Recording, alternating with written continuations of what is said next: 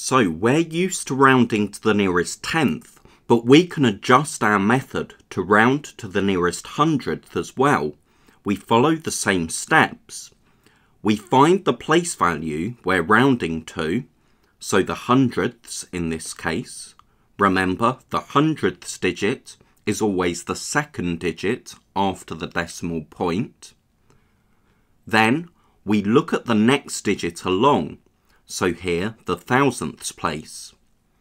Because it's 5 or more, we know that we are rounding up, so our hundredths digit increases by 1, and then we can ignore place values to the right. So 1.616 rounded to the nearest hundredth is 1.62. So what is 7.573 rounded to the nearest hundredth? We find our place, look next door, and because it's a 3, we know that we're rounding down, so our hundredths digit will stay the same. So 7.573 rounds down to 7.57. Now, what about 23.422?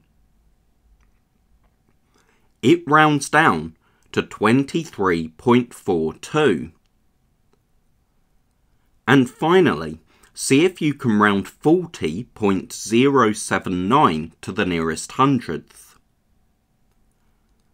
There's a 9 in the thousandths place, so we round up to 40.08. Because remember, when you round up, you add 1 to the digit you're rounding, and digits to the left of the place value you're rounding to always stay the same.